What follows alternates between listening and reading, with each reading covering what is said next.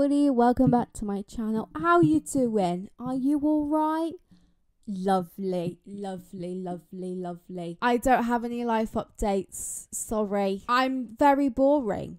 You see, I live the same day every day. Today we are going to be talking about Jessica De Laurentiis once again. I have a bit of an obsession with Jessica De Laurentiis because I think the writing surrounding Jessica's character was so good. Like, okay, listen, I slate the writers here and there when needed to. Do you know, like, come on, like, some of it is deserved. No, that's very mean of me. Sometimes it's due criticism. Do you know what I mean? However, I also like to give credit when it's due. And I think the writing surrounding Jessica's character was really, really good. I did a video on Jessica before and how I think she's kind of like, honestly, like the true villain of Pretty Little Liars. And within it, I said that the writing for her character and the overall kind of like suspicion they write surrounding her character is so good and was like some of my favorite parts.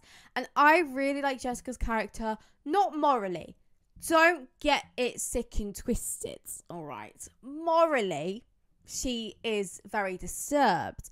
However, the actual character, the structure of the character, who she is, what she did, and the kind of villain aspects surrounding her, I really, really enjoyed it, and I really liked her character for that, in all honesty. Today, we are going to be talking about her death, and kind of how I think her death was a significant turning point in the show, and a significant kind of catalyst for like kind of future events on the show. Because ultimately her death opens up a lot of doors to us exploring Mary's character, being introduced to Mary, learning more about Cece's story, learning more about Alex Drake's story, more about Spencer's story, and also Peter Hastings. So I feel like it opens up a lot of windows for a lot of characters on the show, and it helps us to explore a lot of stories much further and kind of understand context towards situations. I've made a little, like, it's not a graph, it's a thing to help portray kind of the relations between these people much further. So we will be getting on to that. But Jessica's death, I've kind of split it up in 3 parts. There's before her death, the day of her death, and kind of like after her death and like post her death. I thought we could go through the timeline of it together and really kind of explore what went down, why it went down, and kind of the impact that it has on the wider show. Jessica De Laurentiis is obviously the mother of Allison and Jason. Are those all her kids? I'm like trying to remember the family tree in my head. I'm pretty sure because Cece, Alex, and Spencer turn up here somewhere. Okay. Alright, Jessica De Laurentiis moves back to Rosewood in season 4, which was a year after Allison's body had been found. And kind of straight away, there was a lot of suspicion regarding Jessica from the Liars, because they wondered kind of like, why is she back now? Why didn't she come back sooner? Type of thing. There's a plot hole in here somewhere, because obviously Maya moves into the De Laurentiis house, and Maya kind of gives away a lot of Allison's things. However, when Jessica comes back, she kind of says that like she kept Allison's room the same and never changed it. So I don't really know what goes on there, but I just thought, let me just point that out. Anyway, several days after that, Mary Drake appears. We obviously don't see this. This is just the chronological order, but we don't see this until like later on. Mary Drake shows up because she wants to see her biological daughter, Spencer Hastings. Spencer then appears into the picture. Mary Drake is Jessica's twin. We're kind of like led to believe she was like the evil twin, but honestly they were both really evil, to be honest. I kind of feel bad for Mary here and there in some aspects. Yeah, Mary is Jessica's twin. We don't find this out until she comes in season 6B. But that's who Mary is. But Mary is Spencer's biological mum. Spencer also has a twin called Alex Drake. So Mary comes to see Spencer. Mary breaks into the Hastings house, but she's actually caught by Peter Hastings. She reveals herself to be Mary rather than Jessica. And let me talk about Peter Hastings, because he is a menace. Yeah, I feel like if Peter Hastings had just kept it in his pants, we wouldn't be in this situation. I blame a lot of everything on Peter Hastings because he couldn't keep it in his pants. Peter Hastings is obviously with Veronica, but he had an affair with Jessica De Laurentiis, which led to the conception of Jason.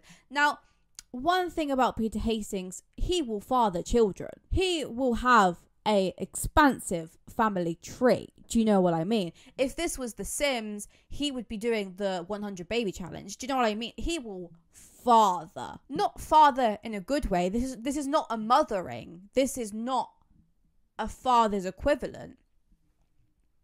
He will father many children, okay? Early on in the show, we find out that Jason is his biological son. And then, obviously, at the end of the show, he has Alex Drake as well. So he ends up being a father to Melissa, Spencer, Jason, and Aria. Aria?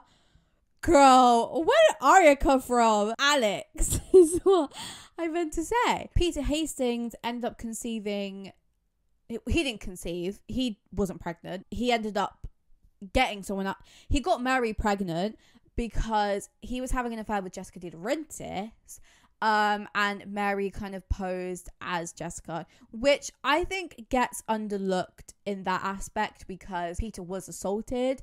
And I feel like that doesn't really get spoken about as much as it should be. But yeah, Peter is the cause of many things on this show, to be honest. And I feel like if he was just out of the equation, would we be in this situation? No. So Peter Hastings, don't do it again, okay?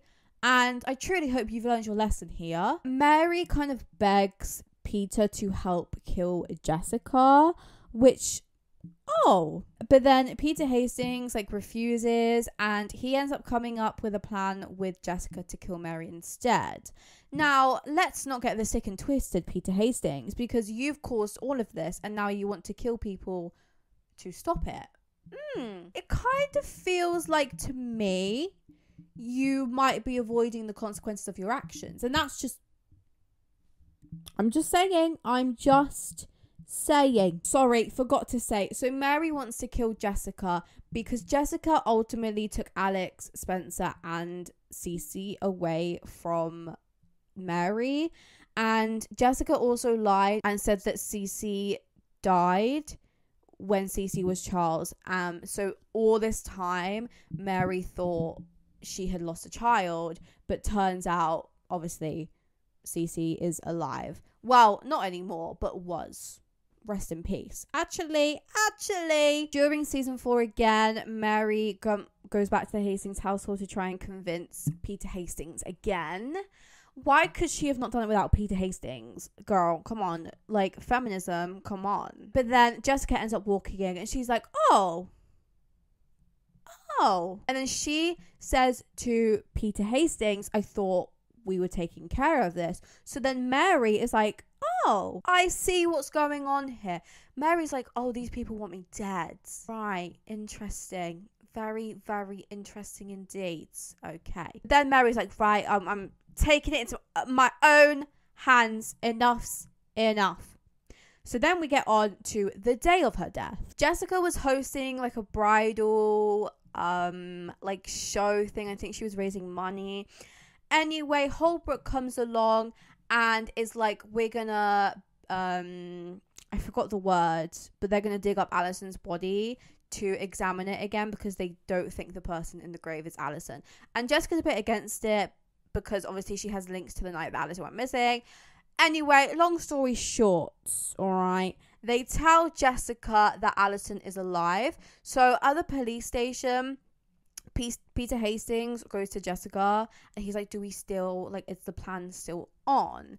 Now, Peter Hastings, please, can you stop annoying me? Jessica's like, sorry, all I can think about right now is my daughter. Like, she's alive. Like, can you leave me alone? Yeah, tell him again for me. At one point in the evening, Jessica De Laurentiis goes home and she starts emailing Cece saying, I can't protect you anymore, because obviously Allison is coming back and she probably assumes that Allison will say everything that happened in terms of Cece hit her and Jessica De Laurentiis kind of covered it up. However, she doesn't actually send the email at this point.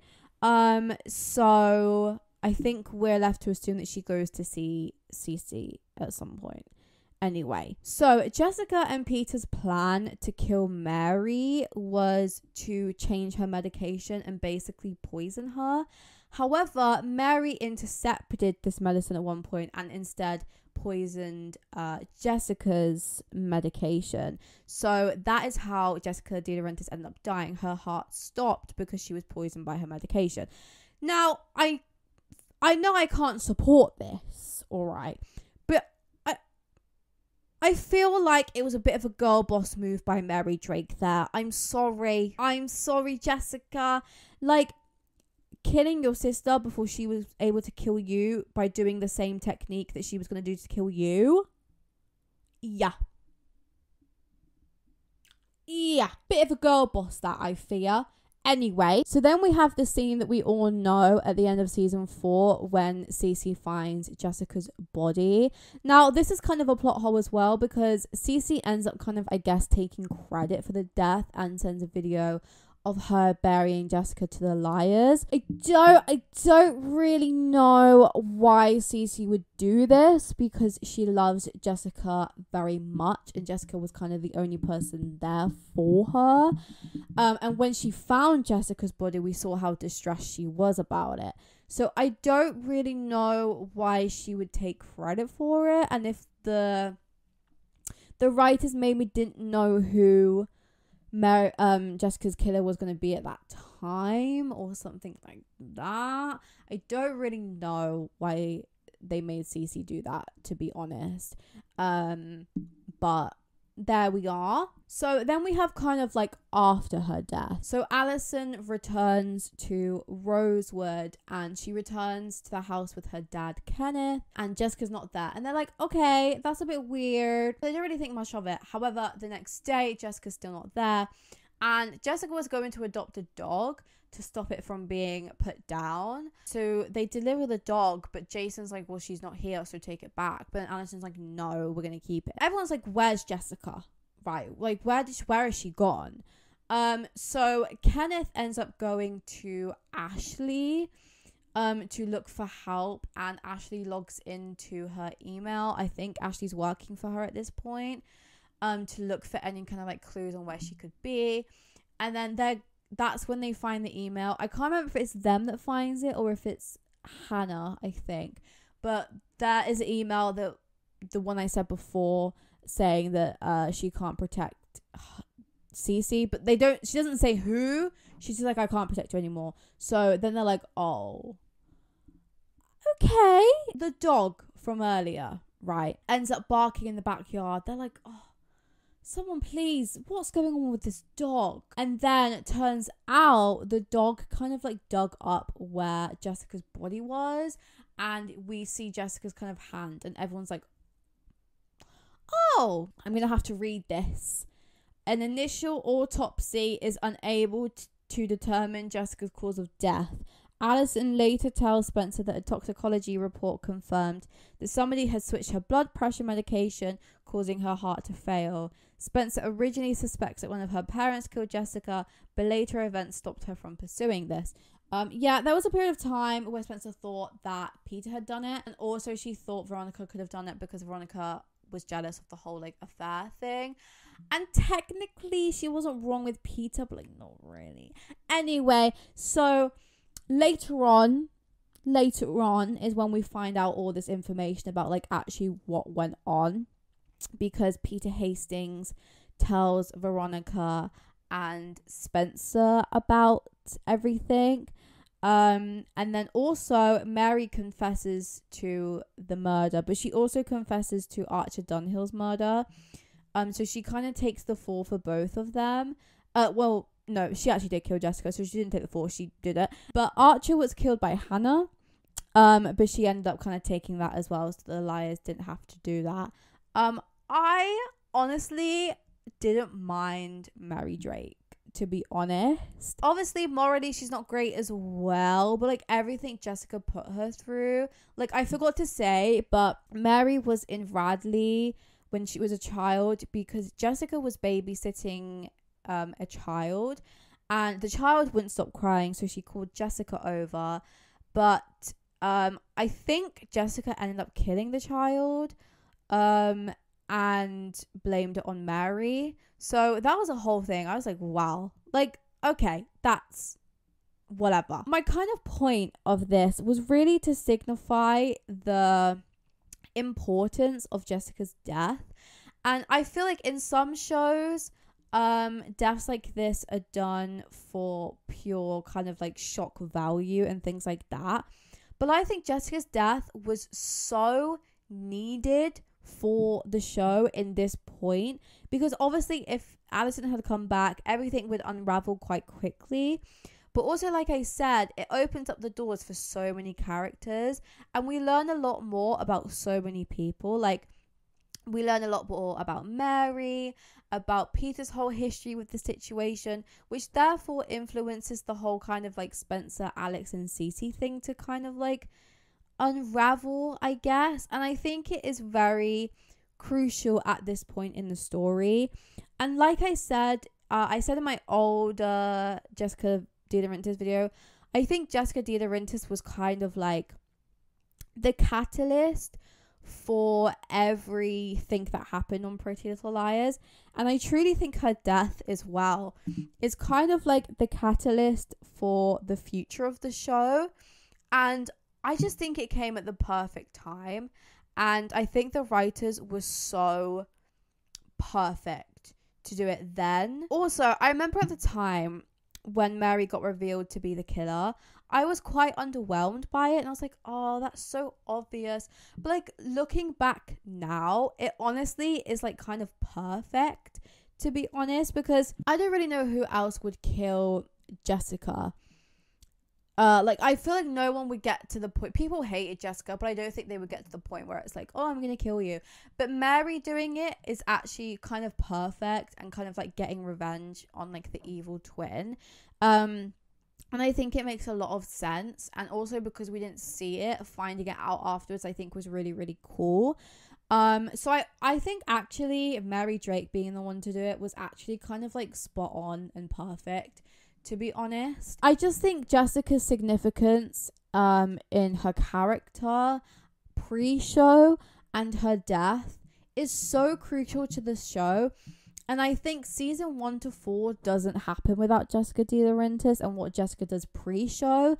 And I think season 4 to 7, to be honest, doesn't happen without Jessica as well. I think Jessica's influence on the show is very overlooked. She kind of starts everything. And I think her death was a major importance and a major kind of like significant factor in, you know, when the show kind of transitions from Alison to Spencer. I think setting that up with Jessica's death, and I think ultimately Jessica's death was that turning point of the show kind of being passed over from Alison to Spencer. And it kind of sets everything up well, and it kind of like intertwines with everything, and Jessica's connection with kind of everyone on the show and kind of every story on the show, I think is very, very important. I think her death really kind of signified this. So that is it for this video. I hope you enjoyed. Leave your opinion down below regarding Jessica's death, and your opinion on it, or your opinion on my opinion, one of them. Make sure to like and subscribe, and I will see you guys in my next video. Bye guys.